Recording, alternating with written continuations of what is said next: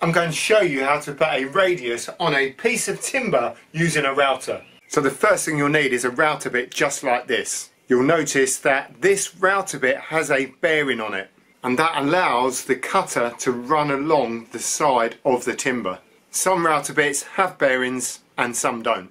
The router bit should indicate a minimum depth that the shank should go into the collet. Using the appropriate collet, we'll put our cutter into the router. Now you don't need to over tighten the collet, because when this sucker is running at 28,000 revs per minute, it self tightens. Next we want to set the depth of the router bit to ensure we get a perfect radius. Always keep the timber on the left as you move forward.